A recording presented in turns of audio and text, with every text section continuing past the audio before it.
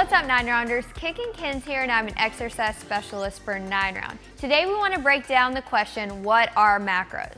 Macros is short for macronutrients, which are the main nutrients that our body needs in large quantities. We're talking carbohydrates, fats, and proteins. So let's break down why each one of these is important.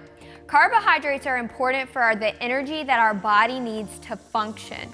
There are a few different kinds of carbohydrates. We have simple carbohydrates and we have complex. Simple carbohydrates tend to taste sweeter, and they also raise our blood sugar levels a little bit quicker. So think fruits, some candy, table sugar, things like that. When it comes to complex carbohydrates, they don't raise our blood sugar quite as fast, and they tend to taste a little bit more savory. Now let's move on to protein. Protein is important because it consists of amino acids. Amino acids are the body's building blocks. And if you've worked out for any length of time, you know that protein is very important for our muscle structure as well. Lastly, we have fats. Just like with carbs, there are a few different types of fats, and they each have their own purpose. Saturated fats tend to be the fats that we want to kind of limit in our diet, as they're associated with heart disease.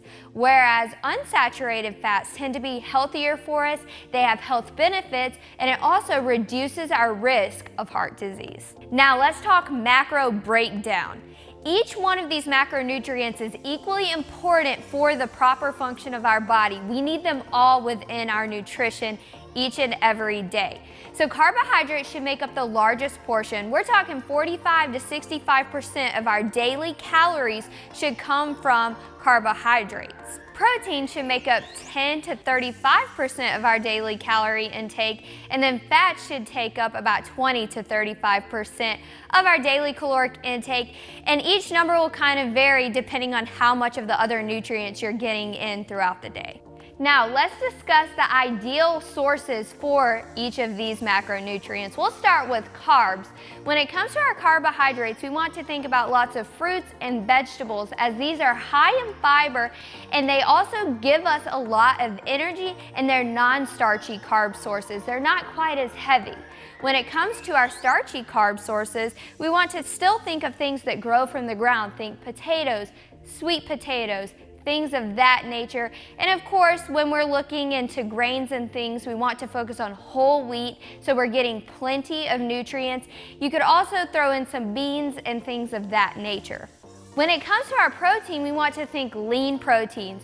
Chicken, turkey, tofu, fish, even some legumes, things like that all have plenty of protein, but they have less saturated fat, and this will help us to make sure we're keeping that nice macronutrient balance and we're not getting too much of those fats in our body that can have negative health effects.